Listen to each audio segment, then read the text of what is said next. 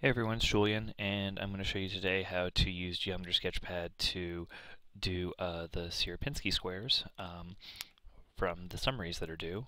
I'm going to show you all the steps, and just pause the video at any time if you're confused or need to go over something again. So first thing I'm going to do is I'm going to make an arbitrary line segment right here. It looks good. So I'm going to use this to make my square. And circle there, and parallel line or perpendicular lines.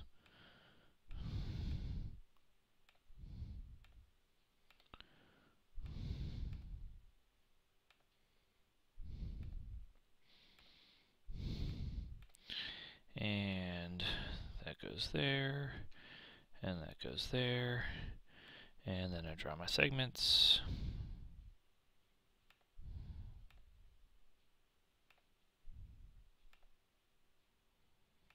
And now I have my square, so I'm going to hide everything else that I don't need. And remember, Control H is hide. Oops, that one didn't stick. Oh well. No problem. Alright, so now I have this. So now what I'm going to do is I'm going to have to create a new parameter because I need to get my trisection points. So I'm going to go to Number and select New Parameter, and I'm going to set this equal to 1/3. And just like that. And then I'm going to go to the Transform menu and select Mark Scale Factor. Alright, I'm going to double click this point to mark it as the center, and then I'm going to select the other three. And I'm going to do Transform Dilate. And you know, that was the scale factor for the dilation, so that gave me the 1/3.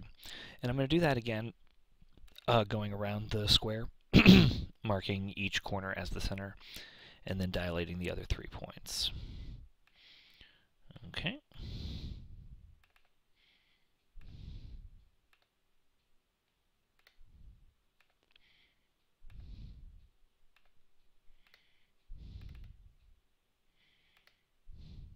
And notice how when I double click it, it makes it the center, so I don't have to go to Mark Center. Alright, excellent. Those are all the points that I need. So now I'm ready to make my polygon interiors for my Sierpinski construction. So I'm going to select the squares that I want to color in. So I'm going to do, I think I'm going to do 5. So I'm going to do these 4, and you can obviously choose your own. And I'll change the color in a minute so that I can make them all the same color.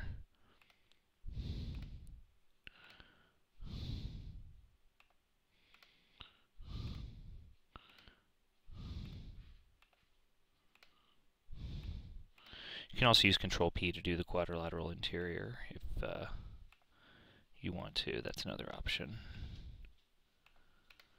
And let's do one more. Let's do this one. Doesn't matter which ones you pick. You can pick whichever ones you want. I'm going to make them all the same color, though. I like that green. So I right-click to bring up the color menu.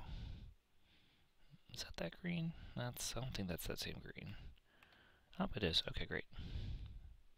So yeah, right-click to bring up the color menu, and you want to change them all to the same color. Awesome. Alright, well now I'm ready to iterate. So I'm going to select everything, like so. I'm going to go to Transform, Iterate. And it needs to know where A is going to go and where B is going to go. Alright, so A is my point here and B is my point here. Those are the 2 points that defined the whole square. And what I need to do is I need to map my big square into each little square.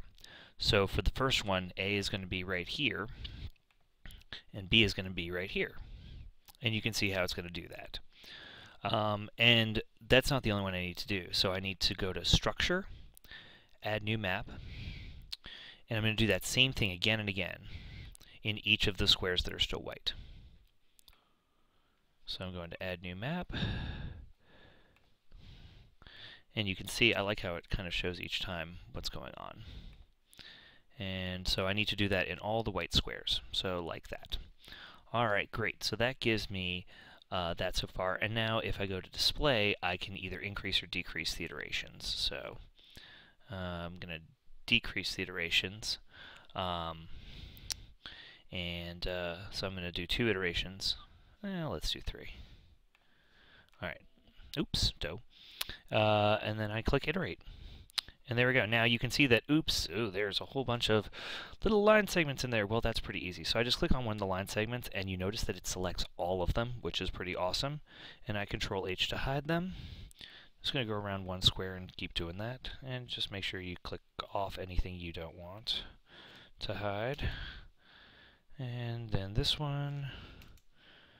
And then this one. And there we go. So now I can, if I want to make it a little bit bigger so you can kind of see what it looks like. There we go. It's a little bigger now. And that's how you do a Sierpinski Square. So it's pretty easy. The nice thing about it is you can, if you don't like the way it looks, like, this one's looking a little sparse, you can just delete all these right here and start over. Let's say you want to do like this instead. You just construct new interiors. So I'll do that one more time. I'm going to use Control P, give me a new interior there. You can also do different colors if you want. Alright, great. So that's done. Alright, and now I'm ready to iterate. Again, I just select the whole thing, everything, and I go to Transform, Iterate, and I map. So A is always going to map to an upper left corner, and B is always going to map to an upper right corner. So that's a good way to do it. And then, again, every time, you have to do that for every square. So in this case, I have 1, 2, 3, 4, 5, 6 white squares, so I'm going to need to have 6 maps.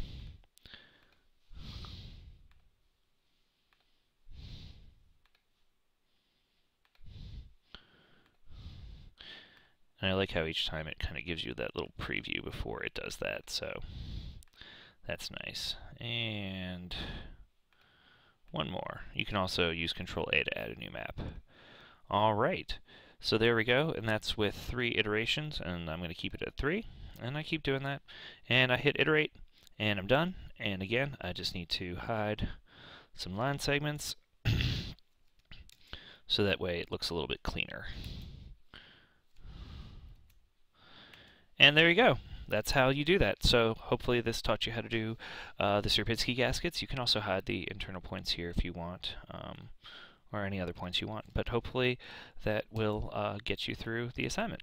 So have a great day.